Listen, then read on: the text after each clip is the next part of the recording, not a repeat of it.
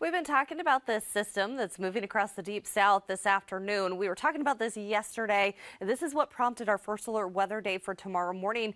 Now, we do have some good news for our area that severe weather threat has really diminished very nicely for us. The dynamics just not going to be where we need them to be to get any sort of severe thunderstorms going.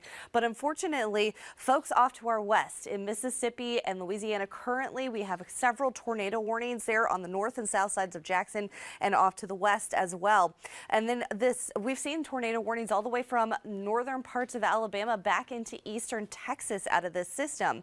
We're starting to see the beginnings of those rains working its way into Knoxville through Chattanooga, getting those thunderstorms. So it is not too far away from our area. In fact, by the time we get to about 7, 8 o'clock, we're going to start to see some of these showers and thunderstorms working their way in. And yes, I do think we're still going to see that possibility of thunderstorms. However, it's just not going to be severe.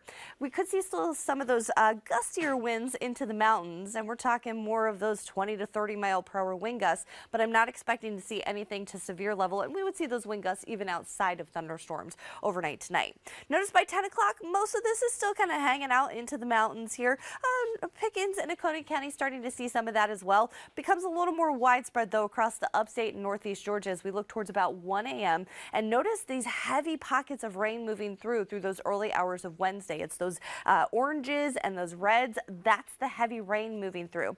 By about 4 o'clock, we see almost that last round of heavy rain that's going to look through the area. And by about 7 o'clock, this particular model clears us out. Now, there is another model or two out there that's keeping this closer to about 8 o'clock with some of those pockets of heavy rain moving through. So that's why we're keeping that first alert weather day for tomorrow morning, is it looks like it could still be messy for that morning commute. Even if that rain's starting to taper off, that pockets of those ponding on the roadways is certainly a possibility. But by Wednesday afternoon, this is cleared out. Again, this is one of the reasons we have brought down that potential. The severe weather risk, the dynamics are going to be more down to our south and off to our west into central Georgia. So at this point, we're just looking at heavy rain out of this. That's why we're keeping that first alert weather day for tomorrow morning. Once we get through this system, as we head into Thursday and Friday, those cooler temperatures are going to arrive on the backside of it. They're lagging a little bit behind the rain, but by Thursday and Friday morning, you're waking up to morning lows below freezing across our area, 20s and low 30s, afternoon highs into the 50s for Thursday and Friday. Remember, you can get the latest on the forecast by downloading the First Alert weather app. Scan the QR code right there on your screen. We send out alerts throughout the day and overnight tonight. Of course, if anything does become of a concern for us this evening as those rain chances start to ramp up, we'll of course send you updates and alerts right to your phone. But now it's